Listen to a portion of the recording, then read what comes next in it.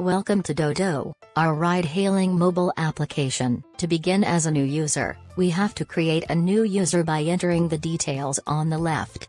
These details include the user's email and their preferred password, then press the register button. After creating a new account, the user then has to enter the details to log in.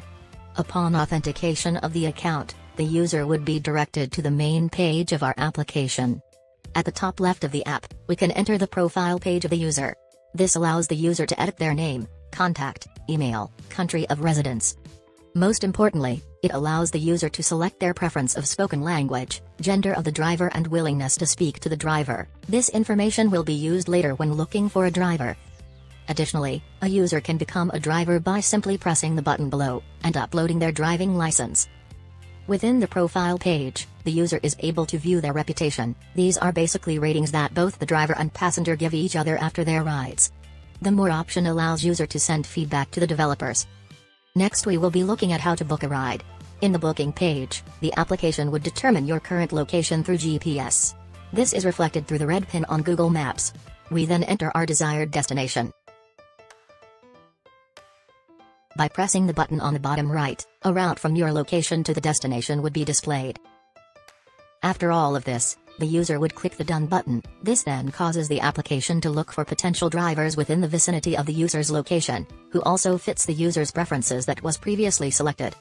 The location of the various drivers are reflected on Google Maps, thus allowing the user to select which driver he or she would prefer. The user then would press the top right button to go to the next page to confirm which driver they prefer. Multiple drivers can be selected and ranked according to the user's preference.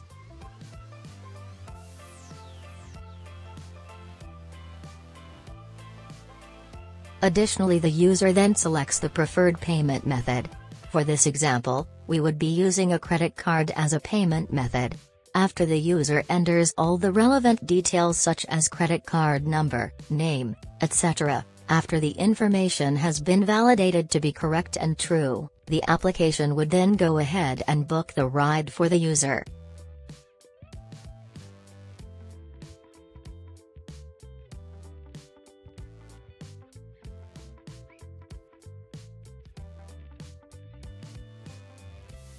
At this point the ride has been successfully booked, and this can be viewed through the Your Trip button.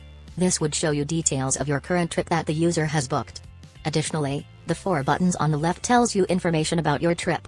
The purple button shows you the current location of the driver and the route he is taking. The blue button shows you the license plate number, model of the car and the estimated time of arrival of the driver.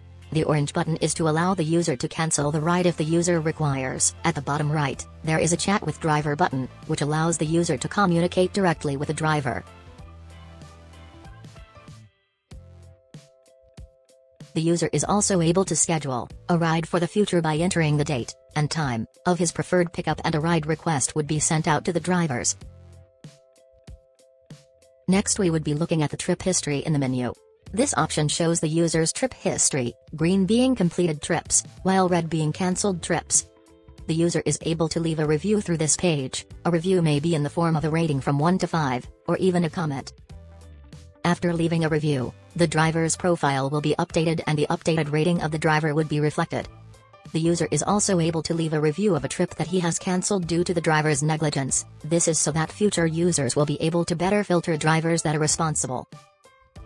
Users are also able to earn free rides through our platform. This can be achieved by referring their friends to the application to earn some credits for future rides. In the event if the user forgets their password, they can reset it by simply clicking Forgot Password, followed by entering their email. An email would be sent through the database to request the user to reset their password. Once the password has been reset, the user can simply log in with their new password.